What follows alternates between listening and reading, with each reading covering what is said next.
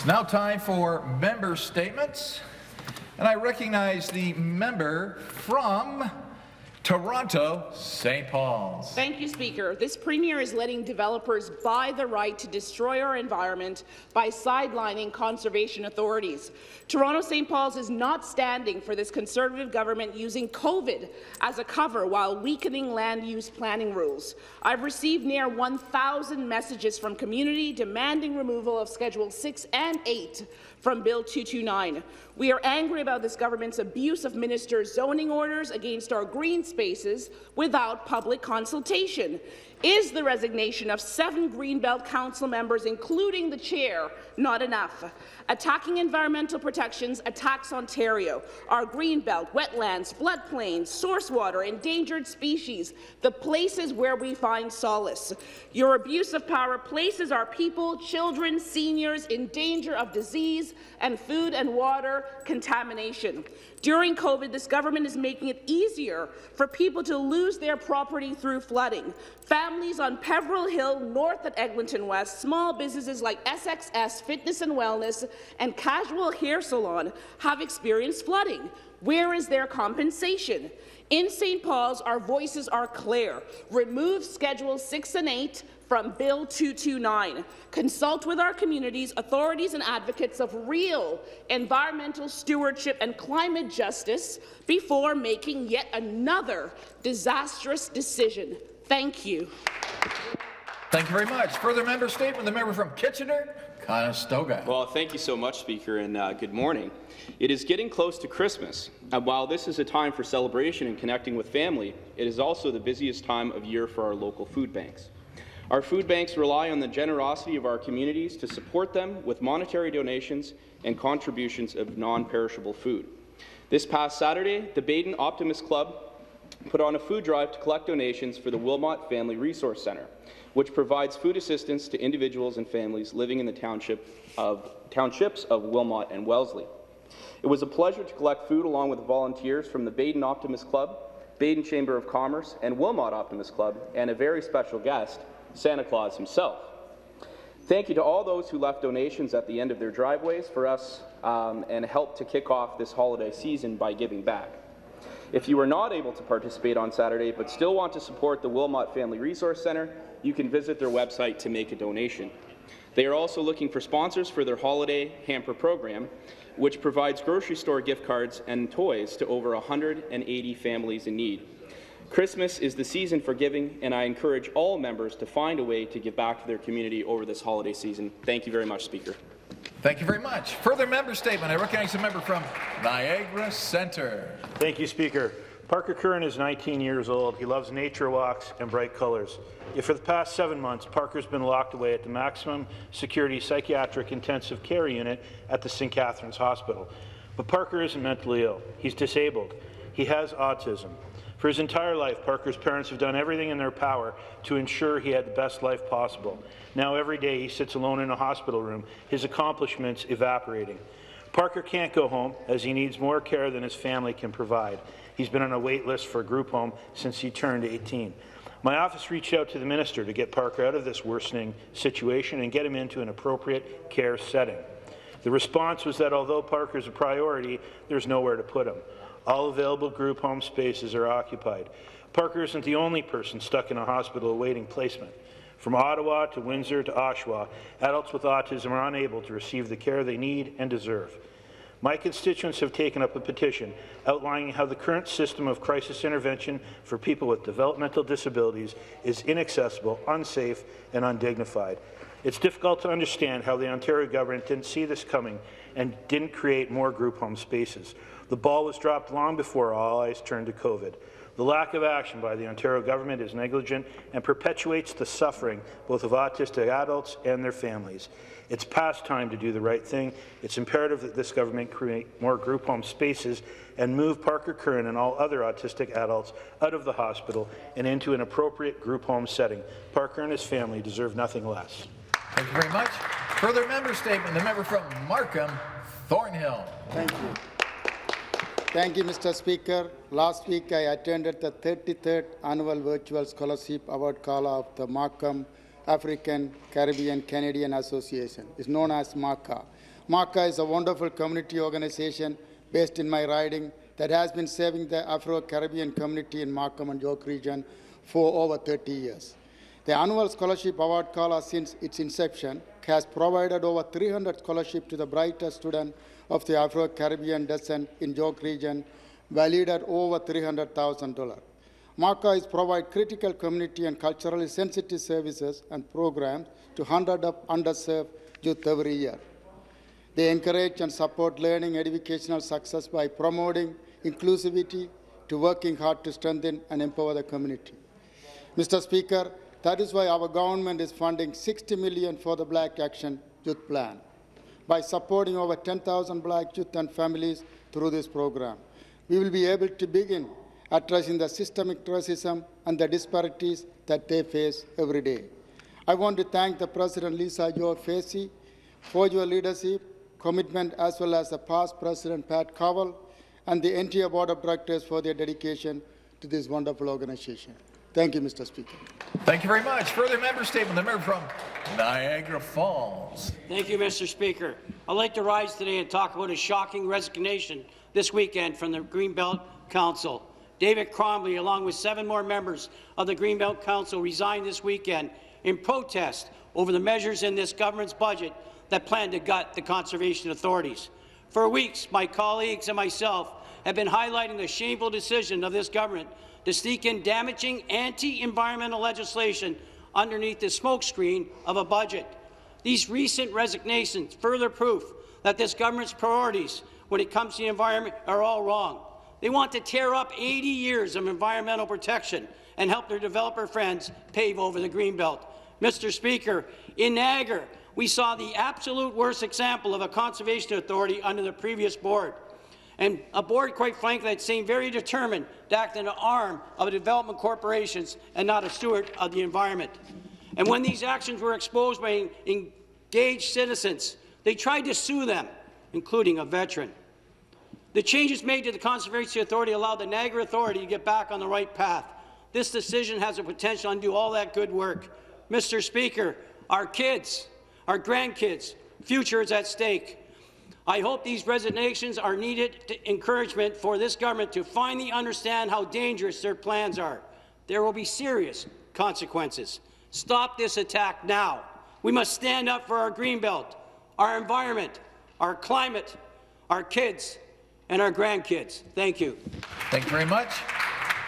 Further member statement. I recognize a member from Simcoe Ray. Speaker, volunteers are amazing people whose work and commitment make a real difference in the lives of their neighbours and organizations within our communities. I'm proud to have been part of this year's South Simcoe Hall of Fame Awards. Mrs. Jo Rains, volunteering in Alliston, is an inspiration to all, whether through her church, the Good Shepherd Food Bank, the Cancer Society, Meals on Wheels, or quietly on her own. Mary Jane Archer is committed to the Curling Club in Beaton and an energetic supporter of FAB, the fund for a new community centre in the town. Joyce Maltby has fostered 36 children over 50 years. She still finds time to volunteer with Matthews House Hospice and the Beaton Fall Fair.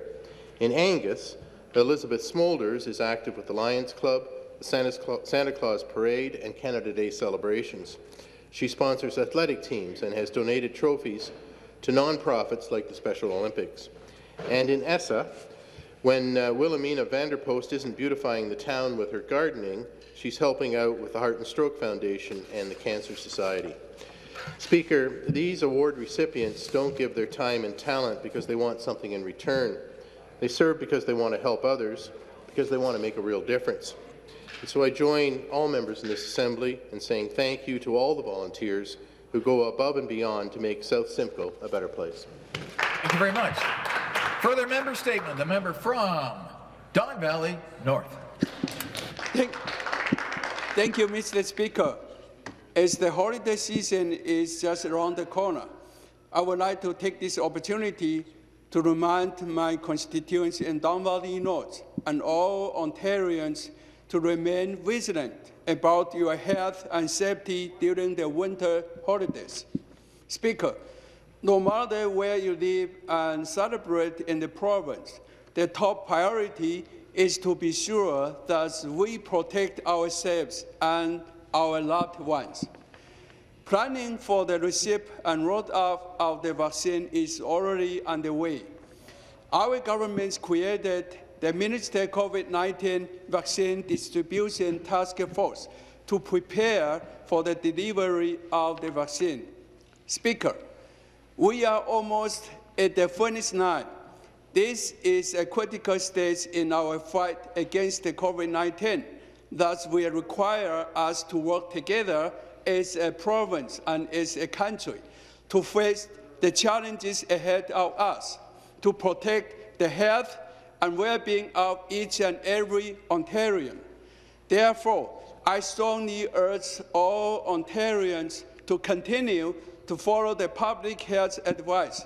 Together, we can each do our part to limit the spread of the virus during this holiday season. Thank you, Mr. Speaker. Thank you very much. Further member statement, the member from Kiewetanu. Good morning, Speaker. This morning, again, our month here in the legislature started with the singing of the Royal and the Canadian anthems. And again, I did not stand for the anthems. I do this to honor my ancestors who signed our treaties. I will continue this until governments honor the treaties that they have signed. I will continue this until Indigenous people are treated equitably and our children have access to education, clean water, and safe housing. I should not have to stand here, Mr. Speaker, and feel like I'm complaining just because to get basic human rights for our people. In that treaty process, our ancestors sacrificed a great deal, and still, I have to beg your government to uphold your end of the treaty. Our children have to go on TV and ask for clean drinking water and safe schools. Speaker, this is unacceptable. Children like Bidaban and Linden from the Skanaga shouldn't have to grow up wondering when they will get clean drinking water. The Crown, through Ontario, has a role in getting them clean water. Without honesty, fairness, and respect from Ontario and Canada, what we have is not a relationship. It is abuse, Mr. Speaker. We have kept our part of the treaty. It's time for Ontario to start doing the real work of keeping up their side of the treaties. Miigwech. Thank you. Further member statement, I recognize the member from Aurora, Oak Ridges, Richmond Hill. Thanks very much, Speaker. Happy to rise today and share with everyone how my local communities of both Aurora and Richmond Hill have been preparing for the holiday season. We know the pandemic has made things more challenging for everyone, but as we know, Ontarians are strong. We've persevered, and we've found new ways to carry on with our lives. Speaker, I was thrilled to participate in both my community's annual Santa Claus parades. There, I had the chance to see what folks in my riding had done to make their celebrations fun, merry, and safe. Even in the midst of a pandemic, Speaker, organizers worked hard to ensure that this year's festivities were celebrated safely and with the well-being of everyone in mind. I want to personally thank the many community groups and businesses that helped make everything possible. Thanks to all of you, the families of Aurora and Richmond Hill were able to enjoy this amazing experience once again this year. So as you get out there and celebrate, please be mindful of public health guidelines, practice physical distancing, and most importantly, enjoy your holidays. Speaker, we all know that everything is different this year, but the warm holiday spirit that fills our hearts is still the same. To the residents of Aurora, Oak Ridges, Richmond Hill, and every Ontarian, I wish you and your loved ones a Merry Christmas, Happy Holidays, and a happy and healthy 2021. Thank you very much. Further member statement, the member from Mississauga, Streetsville. Thank you and good morning, Speaker. As we know, this year has been very difficult for everyone. Whether it's your business, your job, or your personal life, COVID-19 has affected us all. As we come to the holiday season, I wanted to express my sincere gratitude to the people of Ontario, our frontline heroes, and those who have made the utmost effort to combat this pandemic. I especially would like to thank our Premier and Health Minister for each day working with the health table to find the right balance by putting the health and safety of our constituents as the utmost priority. Our businesses have suffered over the months. Many are living alone and have not been able to see loved ones. And those in our long-term care and senior homes are wanting to stay safe and keep COVID out. We are by no means over with COVID, but we have certainly learned a lot. Soon we will have access to a vaccination, which in turn will allow us to finally bring some normalcy to our lives. It will take time to begin travelling, fully open all businesses or visit our loved ones. But at this time of year, where we just came through Diwali, which represents light over darkness, or as we begin to celebrate the holiday season with Christmas, Hanukkah, and of course the New Year on the way, we can all reflect and bring hope and comfort to our loved ones. Let's all look forward to the hope that 2021 can bring. Happy Diwali, Merry Christmas, Happy Hanukkah, Kwanzaa, whichever way you celebrate. And Speaker, most of all, wishing all members of this House, the clerks, peace officers, security staff, and safe and happy New Year. Thank you. Well, the time for member statements has expired. I beg